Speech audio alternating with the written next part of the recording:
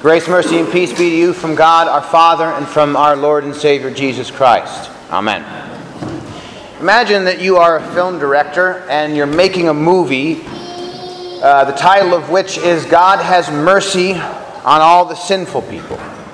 So when you cast everyone in the movie, you look at all the actors that you've casted and you look at them and you say, okay, so we all understand that the name of the movie is God Has Mercy on All the Sinners. And they look at you and they say, yeah, we get it. And so then you give them all their scripts, and you go and you do a table read through, and you're reading all of the various scenes and all the dialogue, and you say to them, okay, you can see here how on every page of this script, this story is about the God who has mercy on all the sinful people. And they say, right, yeah, we can see that. And so then the time comes to begin filming, so you bring them onto the set, and you show them all of the set pieces that are meant to give visual life to the story, and you can say, all right, see from all the stuff you can see around you, how this is the story of how God has mercy on all the sinful people. And they say, right, yeah, we can see that. So then all of a sudden you yell action, and no sooner do you yell action than all of a sudden your actors throw down whatever their props are, and they look at you and they say, hey, what's going on here? This is offensive. Why is God forgiving all the sins of these people? Why is God having mercy on all the sinners here? And so in this moment, you would most certainly be annoyed. It would sort of drive you crazy for rather obvious reasons. The name of the movie is clear. The story of the film is clear. What everything is about is clear. You've all signed up for this.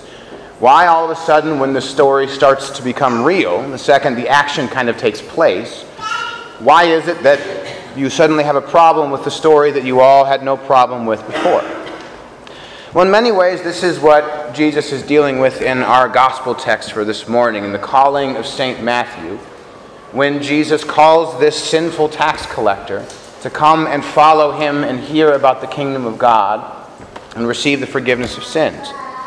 So when the Pharisees criticized Jesus for eating with tax collectors and sinners, this is basically their version of complaining about God's mercy the second that Jesus yells action on the set of this film, God Has Mercy on All the Sinners. And in his response, when Jesus says to them, go and learn what this means, I desire mercy and not sacrifice, he's basically looking at them and saying, look, flip your script to the title page.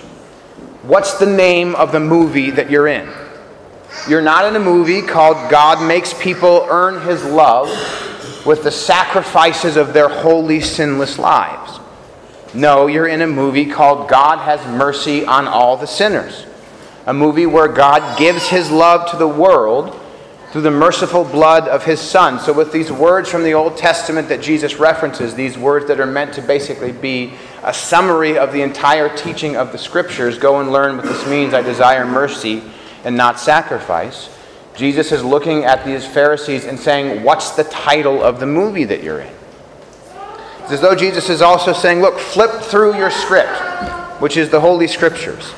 Here on page 1 is where God promises to have mercy on Adam and Eve when they made themselves sinners through their disobedience, where God promises to send a Savior who's going to die and take away the sin that has taken them out of His kingdom.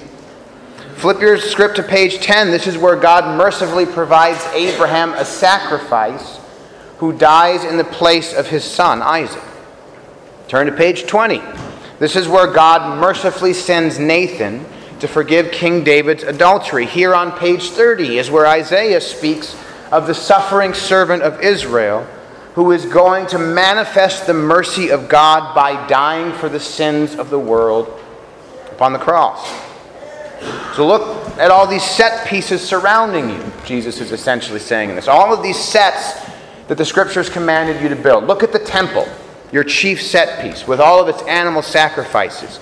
These things are here to give visual life to the story of God having mercy on the sinners of this world by taking away their sins in the blood of me, His own Son.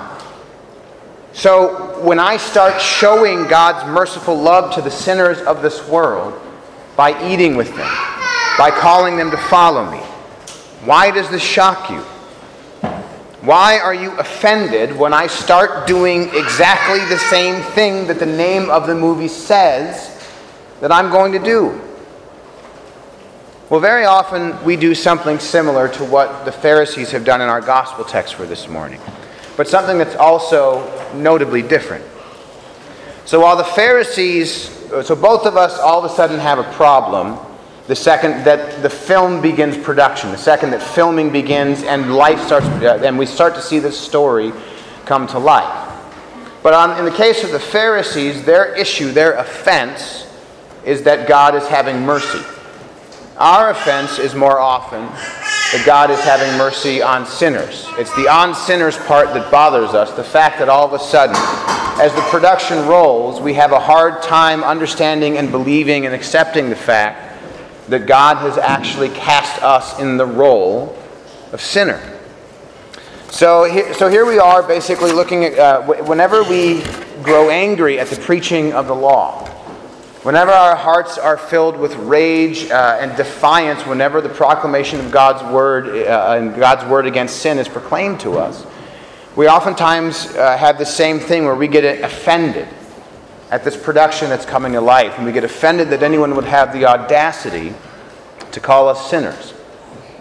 So I've never done statistical research on this, but my guess would be that when someone in a congregation is engaged in some sort of sin that requires the pastor to go talk to that person and try to bring him to repentance, my just kind of off-the-hand guess would be that 75% of the time, that conversation doesn't go well at all. That the person who is entrenched in sin just becomes more hostile, becomes angrier, and more defiant when he's told that he's a sinner.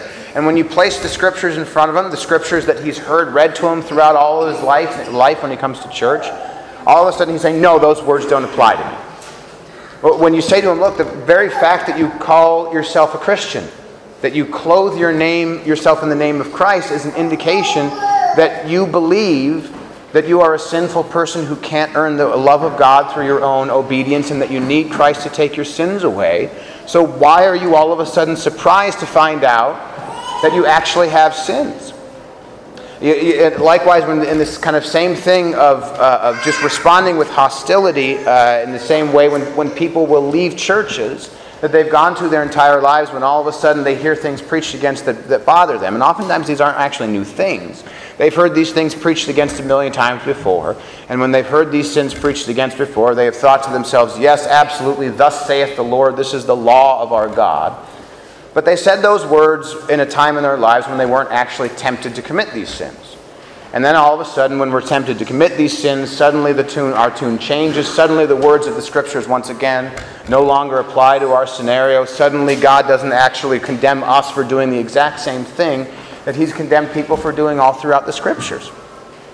And here in these moments, you kind of sit there and go, why do you all of a sudden now have a problem with this production of God has mercy on all the sinners of this world? Why does this now all of a sudden bother you?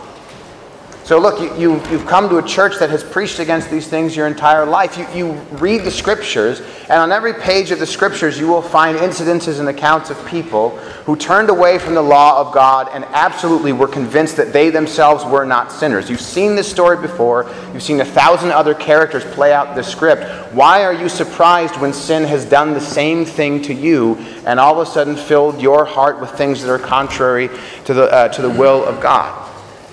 And likewise, when it's the same thing when people just sort of silently sit and say nothing, when their hearts speak up in defiance of what the Word of God says to them, while they may not leave their churches, while they may keep coming, and yet when it comes to their own lives, when they hear things preached against, they can continually convince themselves, no, that doesn't actually apply to me. And the idea that it actually would apply to me is the most offensive thing in all the world. Well, look, every week of your life when you've come to church, you walk into the church building and there you see the font. Why is the font there? To give visual aid to you and to remind you that you are a sinner who needs Christ to drown your sins in His baptism. Every week you see the altar. Why is the altar there? So that you can see the place where the body and blood of Christ rests, and the body and blood of Christ is here to take away the sins of the world, which is why you have been called here in the first place. When you see the pulpit, here this stage prop in the production of God has mercy on sinners is here to remind you, to give visual life to God's proclamation that you are a sinner who needs Christ to take your sins away. So when this is the proclamation in every aspect of our lives as Christians, why are we all of a sudden so shocked and offended when that production comes to life and we discover that we've actually been cast in the role of sinners? Why are you yelling cut and insisting that it's so profoundly offensive to hear that you have sins that Christ needs to take away? Why? Because you're afraid. You're afraid to admit that you're a sinner because you don't think that Christ will actually take your sins away. So the Pharisees, on the other hand, objected to God having mercy. And they objected because they were filled with pride. Because they didn't believe that they actually needed God's mercy, so why would God dare to give it out to anyone else? But in our case, very rarely do I think it's actually the case that we don't think we actually need God's mercy. Rather, I think our unwillingness to acknowledge our sinfulness simply comes from the fact that we're basically saying to ourselves, God couldn't possibly forgive me. God couldn't really take my sins away. So if I just hide my eyes to them and treat them like they don't exist, then I can deal with all this fear. If I don't have this production of this story of God having mercy on all the sinners surrounding me, if I don't have to avert my eyes from that, then I can hide myself away from the fear of condemnation, this fear that just won't go away.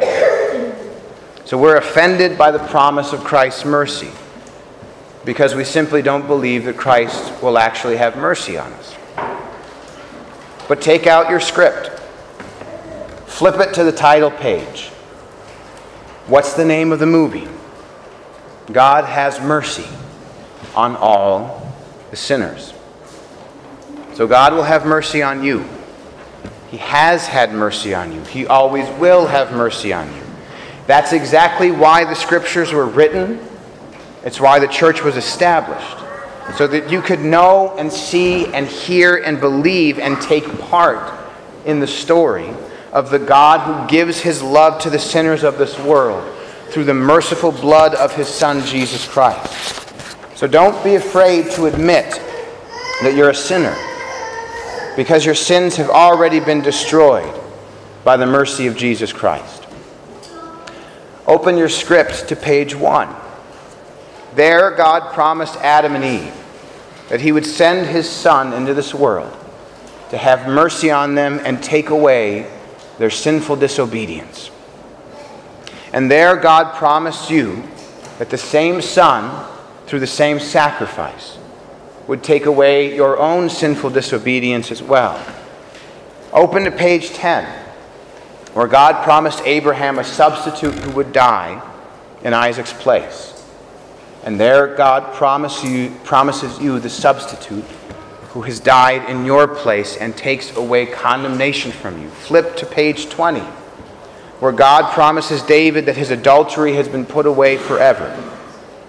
There, through those words, God promises you that your sins would also be written out of existence by the mercy that comes from David's Son. Turn to page 30. Where through the words of Isaiah, God promises his people that God is going to have mercy on them through the one who is pierced for their iniquities and who heals us with his stripes. And there in those words, God makes the same promise of the same mercy and same Messiah to you.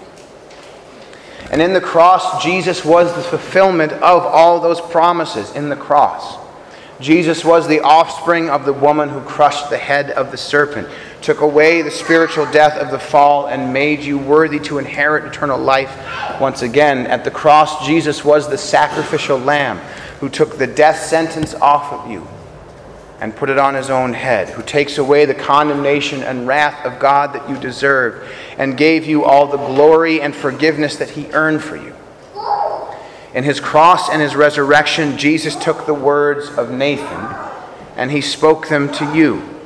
With his dying words, "It is finished," Jesus proclaimed to you that he had now put away your sin. And when he burst forth from his empty tomb, Jesus proclaimed to you that you will not die, but you will only sleep for a moment in the grave, because you have now been tied to the resurrection of Christ that you will see in all of its glory when Christ lifts you up out of his tomb on the last day. In that same death and resurrection, Jesus was your suffering servant, who looked out at a sinner with your name and gave you peace with God through the shedding of his blood, just as he gave you the right to enter into that peace when he rose from the grave 3 days later. So don't be afraid to admit about yourself what the Bible says on every page of the script, that you're a sinner, because your sins have now been taken away through the blood of Jesus Christ. Look around the sanctuary today at all these set pieces that bring visual life to the story of Christ's forgiveness and salvation. Why is this font here? To show you that when you were dead in your sins, Christ made you alive when he baptized you into the triune name.